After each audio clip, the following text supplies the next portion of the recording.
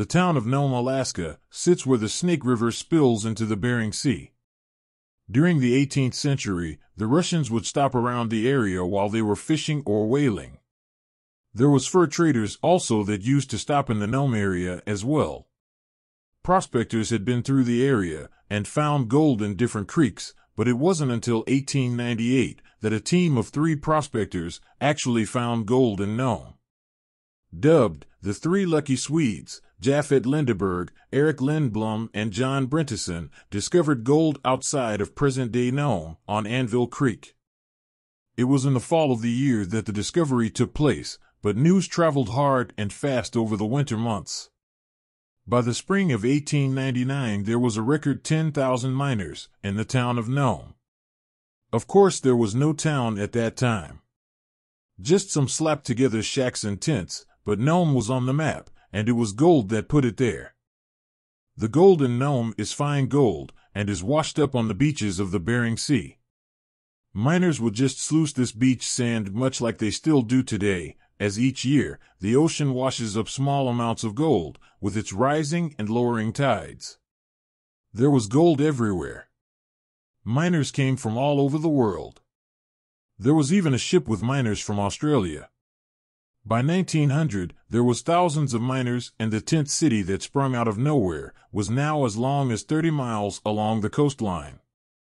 As with most gold rushes, there is the greed factor that comes into play.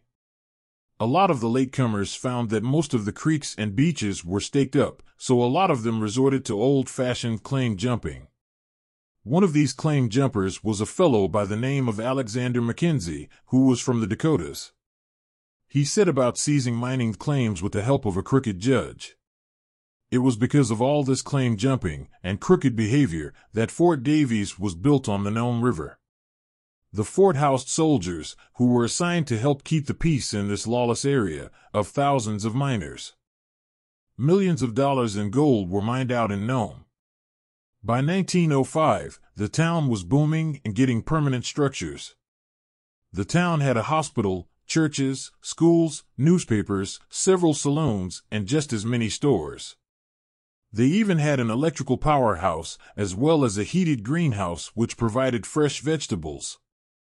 By 1909, the population had reached 20,000. Then about 1920, the gold started to run out, and the population started to drop, and people moved on. The amount of gold that had been mined in the Nome district was at least 3.6 million ounces. It is said that the 3 Swedes made $20 million. Mining still goes on to this day in Nome. Every summer, miners sluice the beaches. There is even a TV show called Bering Sea Gold, where dredgers work the ocean bottom, and the gold is still there waiting to be found. I hope you enjoyed this short story about the Nome Gold Rush.